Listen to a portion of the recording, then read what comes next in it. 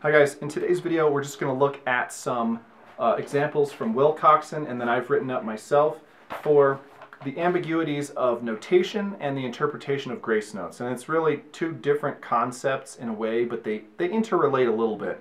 Where as a drummer, if you see something written down, it can be like 5 or 6 different ways for exactly the same sound that the composer is going for. And you can also see the same thing written down and interpret it 2, 3, 4 different ways, and not knowing which interpretation the composer was going for. We should be really careful about how we notate things, more careful than historically composers have been, in order that you actually get the sound you want into the notation rather than leaving it wide open. So it's not how it's always been done, but there are probably better and worse ways to do it, for drums at least. Anyway, check this out. Hopefully you find it interesting. Right here we have basically the standard notation for a roll on an eighth note in like the classical style. This does not necessarily mean any type of number of strokes or anything. It's just it's a roll going from this eighth note tied to this eighth note. So typically for drumming that means you'd start here and you'd sort of stop here. And because they're tied, there's not really going to be any separation for that note. But that's pretty vague. You can put any number of strokes in there that you basically want. Another way to write that same figure is actually like this, where you just tie the notes together and you put this TR for trill and a little squiggly line, and that's like an old school European way of doing it. And that's also super ambiguous. You just kind of have to catch that that's even there. If you were just reading the notation and weren't being super careful, you could actually miss that that was even a roll, right? So I've got that here. If you put an accent on the end of it, okay, now you kind of see that like an accented note that's tied to it doesn't make a whole lot of sense unless it's a roll. But now we're getting closer to being a little less ambiguous. And again, you can do the accent with this notation as well. So these two little slash line things here obviously indicate that it's a roll. They're essentially indicating 30 seconds, although the interpretation can be anything. It doesn't have to be 30-second notes. Anyway, if you wanted a 5-stroke roll, you'd have to indicate on this notation that it was a 5-stroke roll. And so someone reading along would have to see that it was a roll, that it's tied, oh, but it's accented, so it's not really tied, oh, and it's a 5-stroke. It's a lot of information to take in to see that and then to apply the 5-stroke roll rudiment to it.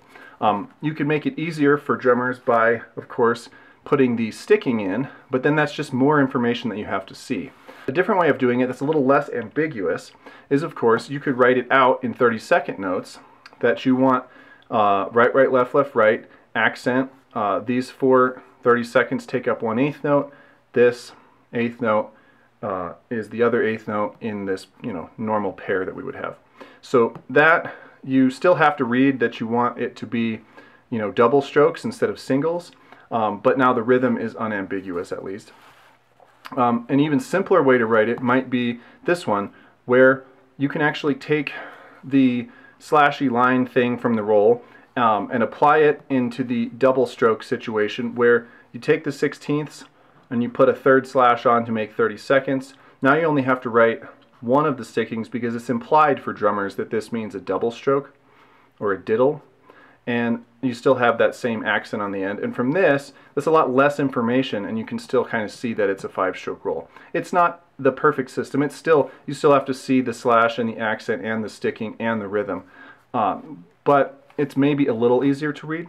But essentially all of these so far have meant the same thing. Now the one more other way you could write it is this.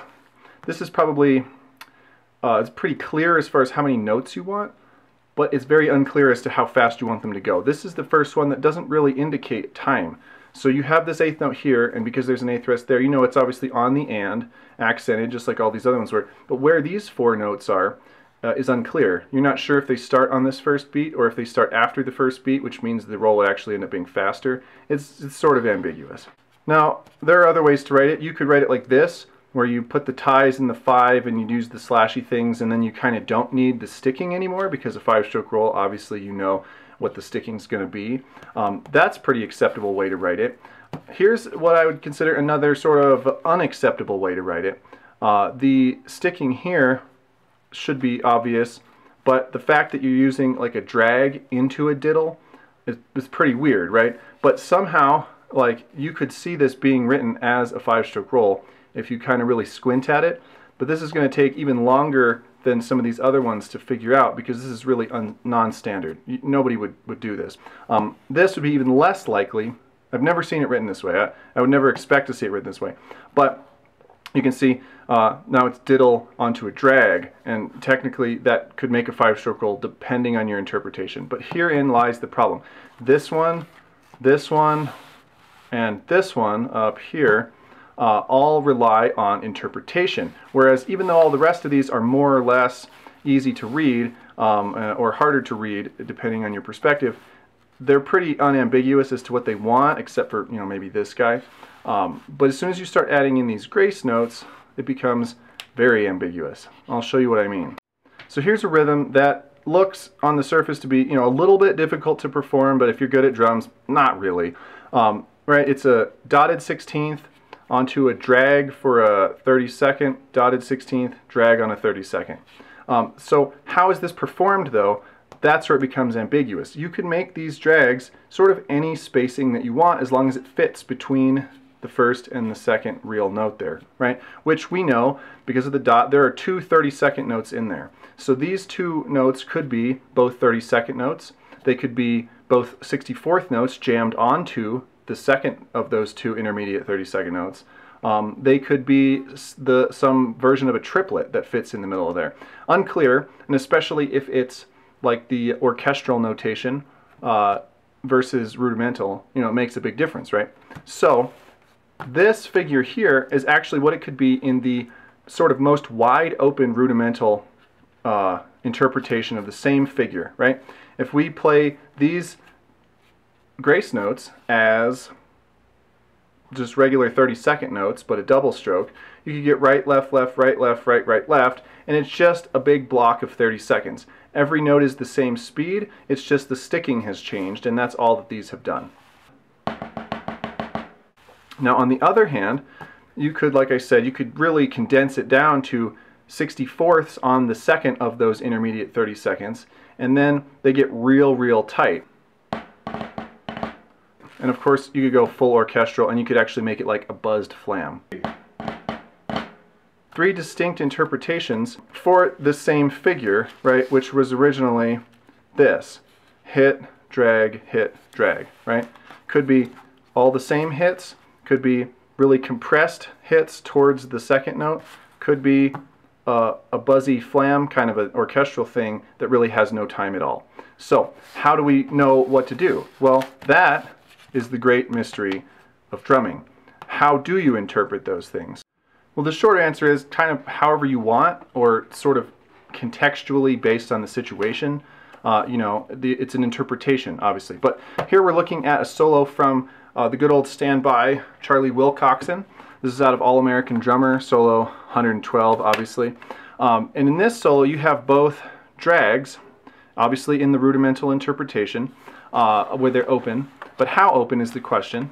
But also down here you have an 11-stroke roll that incorporates a drag as the first 2 strokes. So basically the way I see it, if you have a drag onto an 11-stroke roll, and all the drag notes plus the clear roll here add up to 11, that means to me that you have to play these 2 notes the same speed you're going to play all of these other 9 notes to make 11. And that's going to dictate the drag spacing for other drags in the piece, because once you've made an interpretation, at least I feel like you probably shouldn't just arbitrarily change it mid-piece, right? Why would this drag be different from this drag? I don't see a good reason. You can argue with me in the comments if you want. But once you've seen that you're going to have to use it in a sort of very rhythmic context, making this roll fit into this space, then that's going to dictate the drags for the other components of the piece, which makes this figure sort of like that one I showed you in the pencil. Wilcoxon drag figure version 1, version 2, version 3. But again, consistently interpreting the thing makes that change. So These are the kinds of things that drummers need to think about. I don't know what the exact answer is. That's just what I do. You can do whatever you want, obviously. Again, that's why it's an interpretation. But that's just a good example of the way that sort of this drag notation, the grace notes, is very, very confusing to some people, and is maybe not the best way we should be notating things as drummers.